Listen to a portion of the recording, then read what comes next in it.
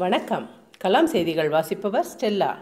திருநெல்வேலி மாவட்டத்தில் corona virus தடுப்பு நடவடிக்கைகளின் செயல்பாடுகள் குறித்து ஆய்வு செய்வதற்காக தமிழக அரசால் நியமிக்கப்பட்டுள்ள சிறப்பு கண்காணிப்பு அலுவலரான தமிழக உயர்கல்வித்துறை செயலாளர் செல்வி டி அபூர்வா இன்று ஜூன் 27 திருநெல்வேலியில் மாவட்ட ஆட்சித்தலைவர் ஷில்பா பிரபாகர், சதீஷ் மற்றும் அனைத்து துறை அலுவலர்களுடன் ஆய்வு நடத்தினார். அதன் பிறகு செய்தியாளர்களிடம் கூறியதாவது: திருநெல்வேலி மாவட்டத்தில் மாவட்ட நிர்வாகத்தின் சிறப்பான நடவடிக்கைகளால் கொரோனா வைரஸ் தொற்று கட்டுக்குள் இருக்கிறது. இம்மாவட்டத்தில் மொத்தம் 818 பேருக்கு தொற்று ஏற்பட்டு 600 பேர் சிகிச்சை முடிந்து வீடு திரும்பியுள்ளனர். மீதி 218 பேர் சிகிச்சை பெற்று வருகின்றனர். அவர்களுக்கு மிக நல்ல முறையில் சிகிச்சை அளிக்கப்பட்டு வருகிறது. கொரோனா வைரஸ் தடுப்பு நடவடிக்கைகள் இம்மாவட்டத்தில் திருப்திகரமாக உள்ளன. இவ்வாறு கண்காணிப்பு அலுவலர் அபூர்வா தெரிவித்தார். நீதித்துறையினர் வழங்கிய உணவு தொகுப்பு.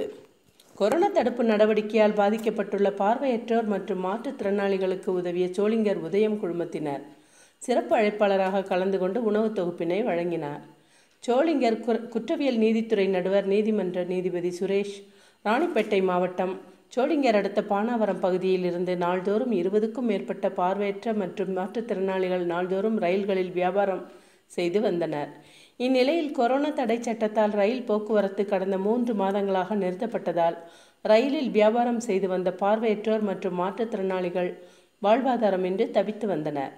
இந்நிலையில் சோளிங்கர் உதயம் MS நாகராஜ் மகன்கள் வழக்குரைஞர் உதயகுமார், பூர்ணச்சந்திரன் ஆகியோர் மாற்றுத்திறனாளிகளுக்கு பானாவரம் அரசு ஆண்கள் மேல்நிலைப்பள்ளியில் வழங்கிட ஏற்பாடு செய்திருந்த 25 கிலோ அரிசி, பருப்பு, சமையல் எண்ணெய், காய்கறி உள்ளிட்ட உணவு தொகுப்பினை சோளிங்கர் குற்றவியல் நீதித்துறை நடுவர் நீதிமன்ற நீதிபதி சுரேஷ் வழங்கி சிறப்பித்தார்.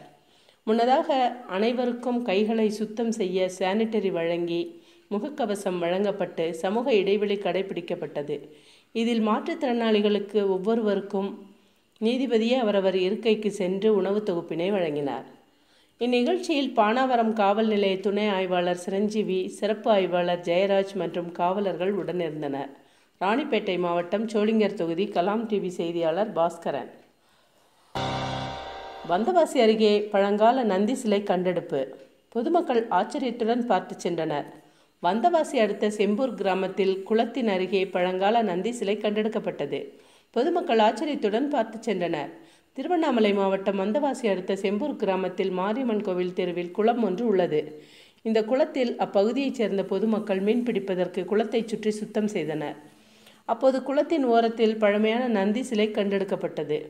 இதை அடுத்து தகவல் அறிந்த வந்தவாசி வட்டாட்சியர் நரேந்திரன் சம்பவ இடத்திற்கு சென்று கண்டெடுக்கப்பட்ட பழமையான நந்தி சிலையை பார்வையிட்டார். பின்னர் இது குறித்து தொல்லியல் துறைக்கு தகவல் தெரிவிக்கப்பட்டு கண்டெடுக்கப்பட்ட பழமையான நந்தி சிலை தொல்லியல் துறையிடம் ஒப்படைக்கப்பட்டு மேற்கண்ட விசாரணை செய்து ஆய்வு நடத்தப்படும் என்று அவர் தெரிவித்தார். வந்தவாசி அருகே கண்டெடுக்கப்பட்ட பழமையான நந்தி சிலையை அப்பகுதியைச் சேர்ந்த பொதுமக்கள் ஆச்சரியத்துடன் பார்த்தனர்.